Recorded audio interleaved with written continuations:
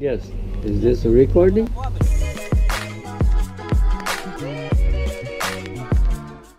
Hello my friends. Here's Bahiano with Bahiano Reno. In this video just gonna show you guys how to do a patch sanding and throw in some prime and paint. So here guys we have all the stuff covered. For a small part like this is good enough. We try to minimize the dust, and we're just gonna go from there, and just will take a few minutes the sanding. We just use utility poly, very thin stuff, like we use it once and then we just grab it and just throw away, nice and easy.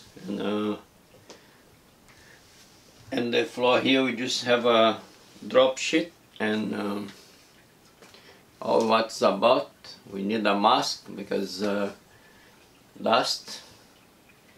And once we done sand, we're just gonna throw in some primer and we go from there, nice and easy. All we need a good light, and what we're gonna sand just pretty much the board of the patch, and the inside we're not gonna sand a lot, just to remove the ridge, and we're good to go. Let's do it.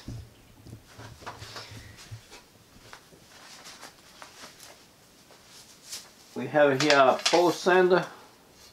It's an old sander, but it's good enough for this part. This is I'm just gonna use a 2-to-N sandpaper, and we have a sandy sponge. This side is a little bit rough, this one is smooth. They say trim text. Yes guys, with the pole sand is very good. I mean, like the pressure that you apply depends on the drywall compound that you use. If you use something that is harder, like concrete fill, fast set, you really need to put pressure on it because it's hard. But if you use the finish mud, like the best one to do the sand very nice is you look for a box that have a white and green on it. That one is the lighter one. And then anything above that just gonna get harder and harder. So is what it is. The pressure is not a real, it's not a set pressure. It's just the material that you use. It's the same thing as wood. You just have to sand it and check it. And the sandpaper you use, if you're gonna do for the first coat, you just use a rough sander, like 100 grit is good enough to do the first coat of mud. And then you reload it, you use something like 180 grit to 2-to-N, I say is good enough.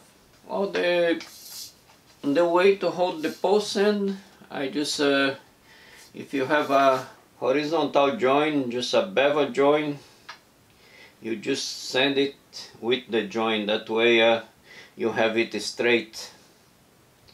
Because if you just go this way with the horizontal joint, you're gonna leave holes and gaps. So if you go this way, you just do it straight. For the ceiling, like in this case here, we're just doing the patch. We're just gonna go first. I'm gonna go over close to the board where the new mud meet the old one. That one I have to sand real good, and the rest I just gonna make it, remove the reed that is there and make it smooth. Because I put the mud there, so I know it's not a whole other thing to do. And the part that somebody come and take a look and see it is where the new mud meet the old one, and then that part is where you have to do your extra job. Check with the light, a sponge, because sometimes it's just have a few things behind, and if you're doing it for the first time, second time, you still have chance to, if you're not happy with it, you just can put a little bit more mud, sand later, or you can apply the primer and then you check it again, do some touch up.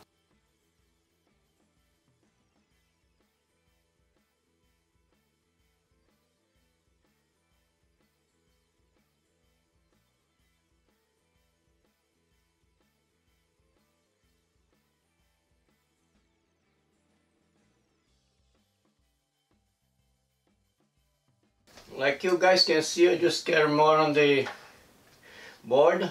You guys can see, you know, not even seen it where the mud went. So it's this is what it is about. And I just gonna do a little check with the sponge, and we go from there. Without the light you don't see where is the place need to sand, but once you have the light you see all the defects, and a good way to go. Without a light would be impossible to do a good job.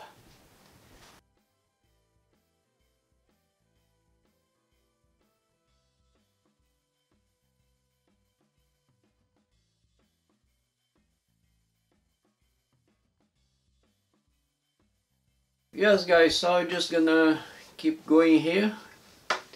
Gotta do a little bit clean up the dust on the ceiling, that way you can just roll some paint on it. Go from there, because if you leave the dust sometimes it just become very rough. All the time you're doing the paint is just wipe out the walls with some soft cloth or a soft broom. Maybe something like this would work, soft enough to move the dust. In this case I'm just gonna use this cloth, my shirt, and go from there.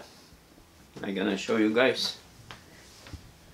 Oh, this here pretty much nothing too crazy. I'm just gonna go not too hard, just clean all the dust. You guys can see dust is coming off.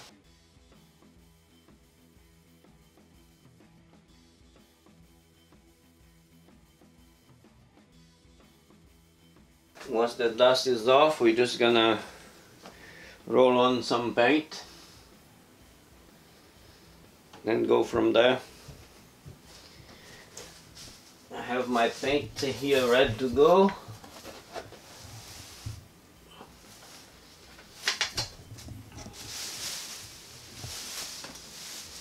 Not even gonna put a handle on this roll. Gonna step up there and get it done. This case here, just gonna go have the paint there nice on the roll, is not drip, nothing. I'm not gonna go too crazy on it because I just don't want to make mess on the walls, so I just gonna go slow. That way I don't have to cover the walls.